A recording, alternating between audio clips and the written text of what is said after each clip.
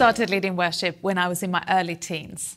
Contemporary worship felt new and fresh to me and my church, and we learned how to lead from pioneering worship leaders that we saw at festivals, camps and conferences. I remember buying the newest CDs, learning the songs, watching carefully how those guys at the front of the festival stage were doing it. How about you? What have been your role models for worship leading? Are there worship leaders that you look up to? Perhaps for you, it's someone in your church, someone more experienced than you. Or maybe it's someone in the big church down the road who always does such a good job leading the congregation. You might have been to a Christian conference or festival, had a great time, really encountered God in the celebrations, and you've looked at the person at the front and thought about how you could be more like them. Well, I became a Christian at a summer festival, at a Christian festival, so straight away I was inspired by the ways that they led worship that was different to how they did it at my home church. Yeah, I remember early days when I was maybe 10 or 11 going to Christian events with my family. My dad was in the band, and I just remember the guy with the guitar, and he was playing electric guitar actually. He's like amazing. He was a worship leader in our church at the time. This was before I'd even got behind the keys and done contemporary style worship. So he was somebody who modelled really good worship leading and then invited me to work with him, and basically he trained me. It's great to have role models, great to have Christian leaders to look up to, great to learn from other people. After all, we hope that you will pick one or two things up from this video course. But when it comes to who you model yourself on as a worship leader, who you want to be like, we want to make a suggestion. How about being a worship leader like Jesus? How about when you sit at home preparing for Sunday, or when you write songs for your church, during rehearsal with your band, or when you're up there at the front of church, about to start the service or lead a time of singing? Could you ask yourself this question? How would Jesus lead worship? Now you might be thinking, but Jesus didn't play the guitar or the keyboard. He wouldn't have known the right microphone technique. In fact, there's very little reference of him even singing in the New Testament. It's once really after the Last Supper. That's it. So what can Jesus teach us about leading worship? When I was growing up in the 90s, everyone knew what WWJD meant. We wore it around our wrists, Christian bands sang about it, and we earnestly asked each other at late-night youth meetings, what would Jesus do? But you know, the questions were never about things like, should I eat fish or pork for dinner? Or should I mostly travel by foot or by donkey? The kinds of questions that we might actually see answered in Jesus' earthly life. No, they were very 1990s youth culture specific questions. Should I be dating non-Christians? How long is too long to spend playing on my PlayStation 1? Or should Christians go clubbing? We knew that those questions didn't have direct answers in Jesus' life. But as we sought to know Jesus better, we let his character and values spread into every part of our lives. So asking, what would Jesus do, made some strange sense. The same goes for leading worship. In the Bible, we don't see Jesus playing the organ or the guitar because he worshipped like the first century Jew that he was. We may need to shift our perspective a little to see that worship is so much more than just music and church services. It's true that Jesus sang, prayed and gathered with others to worship, but deeper than that, his whole life was dedicated to the obedient worship of God. He lived in close relationship with his Father, empowered by the Holy Spirit to glorify God in everything he did. And that should be our role model for everything, including the ways we lead worship in church. So take a moment to pause this video and either reflect personally or discuss as a group around this question. What aspects of Jesus' life and character could inspire you as a worship leader or team?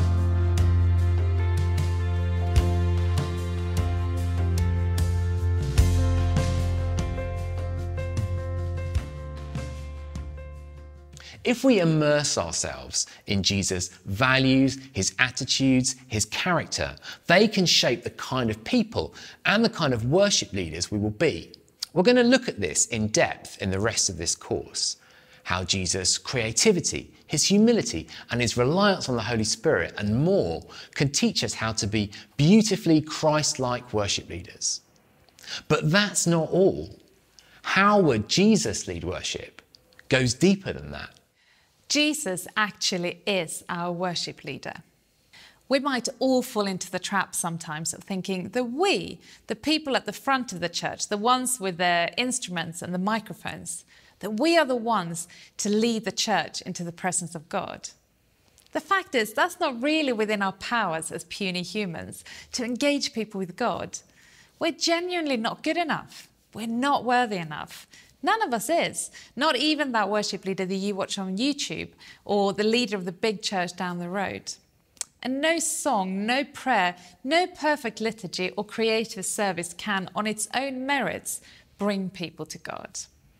This is not news. The whole story of God is about the loving Father wanting a close relationship with his sons and daughters, but the fall and sinfulness of humanity causing a barrier to that love. This is the story we read from Genesis through to Revelation. In the beginning of the story, in the Old Testament, the holy God of Israel, in his grace, set up a system by which his children, an unholy people, could come to him. That was through the priest, the sacrifices, and the temple. The priests were the worship leaders of the Old Testament. They were the ones who brought the people's offerings to God. God limited his presence among them to the most holy place in the temple. There, the presence of God was hidden behind a great curtain, keeping the sinful people from the holiness of God. The high priest could only come into the most holy place once a year, with great ceremonies, sacrifices, and clouds of smoke to hide him from the consuming fire of God's presence. So if that was the case back then, something must have changed. How is it that we can come to worship God so freely today?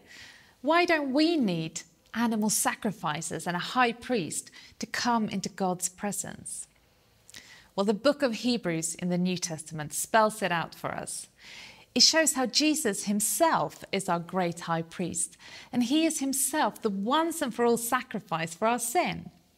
It says that Jesus has fulfilled and exceeded all that the Old Testament worship system was pointing towards.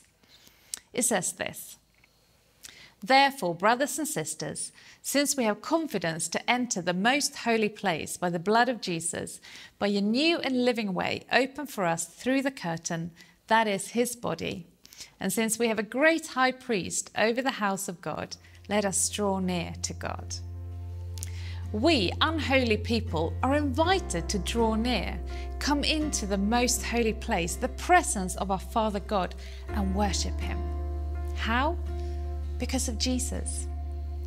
Jesus makes the new and living way for us through the cross. What happened the moment when Jesus died? The curtain in the temple tore from top to bottom. The way to the Holy of Holies, the presence of God, was made open for us. Christ's death on the cross gives us access to the presence of God. But his work doesn't stop there. Hebrews 7 says this: "Because Jesus lives forever, he has a permanent priesthood. Therefore, he is able to save completely those who come to God through him, because he always lives to intercede for them." Jesus continues to be our great high priest, our worship leader, who brings us into the presence of our Father by the Holy Spirit. And he takes our offerings of worship, however good or bad they might seem, he perfects them and offers them as worthy praise to God the Father. It's kind of like our efforts go through a Jesus filter and comes out good enough.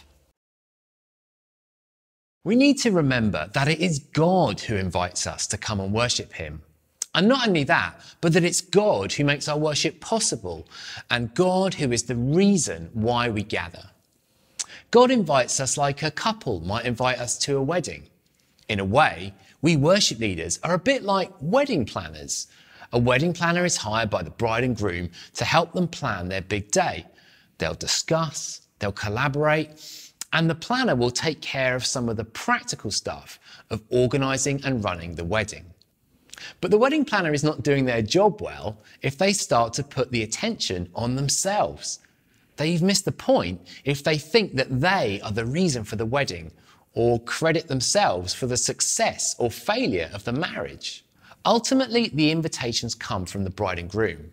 They pay for the wedding. They're the centre of attention on the day, and their love for one another is the engine room making the whole thing happen. In a similar way, Jesus is the one who pays the price for us to worship God. Our Father God should be the centre of attention, and the Holy Spirit is the engine room making our worship happen. God is the reason, the centre, and the means by which we worship, and we are not God.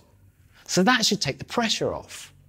It's not all about you, and you don't have to get it all right before people will worship. Having said that, amazingly, God loves to partner with us when it comes to leading gathered worship. He graciously collaborates with us in our local church as we serve in planning and leading. He wants us to bring what we uniquely can bring: our music, our creativity, our ideas, our personality, and then he makes up for what is lacking. The best illustration I can think of for what this looks like is perhaps the story of the loaves and fish. Do you remember that story? We, like the small boy, bring what we have: our songs, our prayers, our efforts and music, our leadership. We bring our creativity and our hearts and our unique character and perspective. And they may feel like a few loaves and small fish. We know that they're inadequate. But Jesus chooses to take our offerings, to bless it and break it and multiply it, to allow us to partner with him in feeding his people and glorifying his Father. So this whole course is really an invitation to partner with Jesus. He is the true worship leader, and he invites you to work with him because, well, he loves you and he likes working with you. And that should free us up to look deeper into this question as we look forward. How would Jesus lead worship? Let's bring this session to a close by praying together. Jesus, we're sorry for when we've made worship all about us. Help us to make you the true heart of worship. We bring you what is in our hands, thankful that you love to partner with us in leading your people. Amen.